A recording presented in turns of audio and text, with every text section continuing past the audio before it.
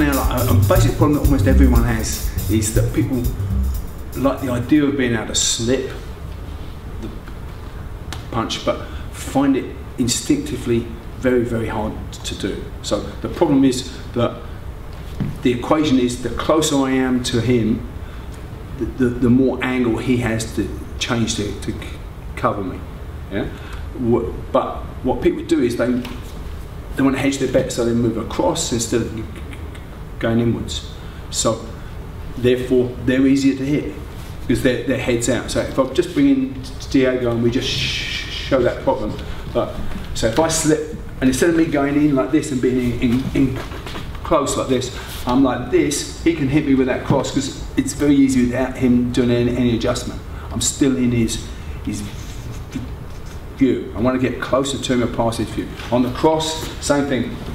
Instead of being out here where he can hook me, yeah, being like this, I want to slide in like this and eat that punch. Much harder for him to, and I can bob and weave under. Yeah? So let's address how to do that. So he's going to jab. Big thing with this, right? So you've got three stances, like a tie stance, a grappling stance, and a boxing stance. If you want to slip well, you have to be in a boxing stance. You have to be thin, like this. So your profile is thin. Your edge on, like this. So that means your out is very close. If you're square like this, your out's too far. You won't ever get there, and that's a big problem for everyone. Yeah. So turn, edge on, feet in narrow. So they're like this. Yeah. They're not in a line. It's heel to toe. Yeah.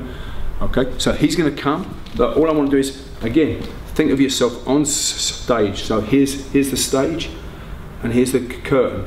Instead of me parrying like this, I just move my head off a stage like this. So he comes, I just move my head off a stage, and I hit to the stomach. Yeah. So again, so just 1, 2. So my hand does hardly anything because what he wants to do, he wants to draw this hand so he can hook me. So if I do that, he's going to hook me now. Boom, with the lead hook. Boom. Okay. But if I don't do that, it's very hard for him to hook. By the time he does the hook, you feel it just jams it up. Yeah? So 1, slide and hit. Yeah?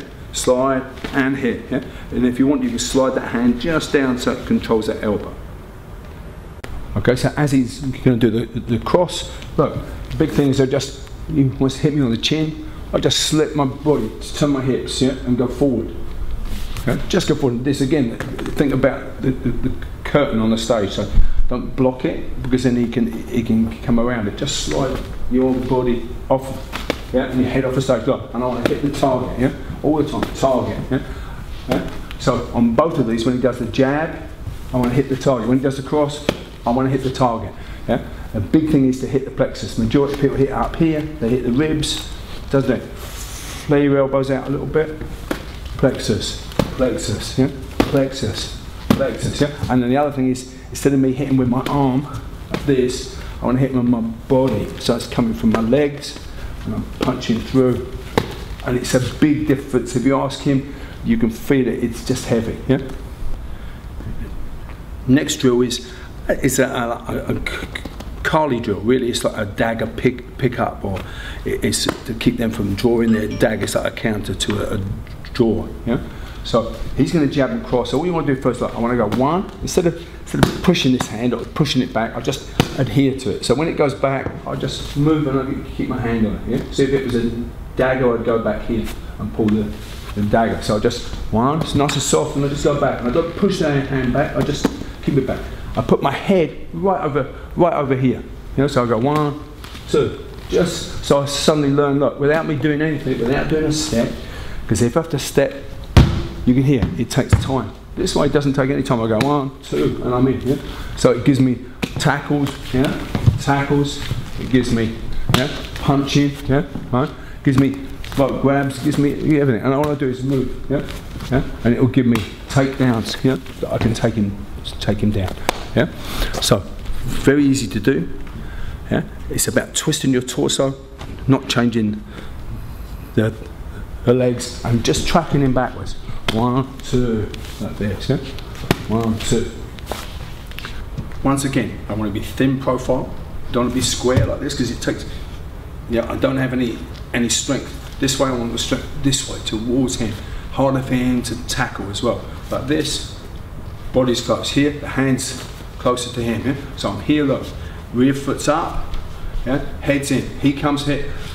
I just snap back because time and distance are equal. Yeah? So I use distance to take the time off of this. Yeah? Just catch it, and then all I do is I track it back as it comes. Just track it back. Don't put any pressure on it. I go back, because look, to get my hand through here is quite complex. You know? To hit him, there's all this in the way. But I just track him back because he takes me back, and then I've got the throat, the eyes, whatever, the dagger, yeah, the tackle, all works out. So one, I just move my head off the line. To begin with, don't worry about it. Then later on, you can just do what they call eating a punch. Yeah? Just go 1, 2. And look, my hand is here. I don't block it, because if I block it, you can elbow me. Yeah, with this elbow or this elbow. So as soon as I block that, he's going to give me that elbow and pop. Yeah. But if I do this, very hard for him to elbow because it just isn't there. Yeah, the energy is going this way. So slide, boom, and I'm in. Yeah, or slide and yeah, like this. So this will give me the choke. Yeah? Yeah. Everything just off of this. So start here, start slow. Yeah, nice and relaxed. Just tracking back. 1, 2. Yeah, not hard. I'm pushing, but just cling and come back. Once you got that, then you can hit. Once you're under either here or here, you can do whatever.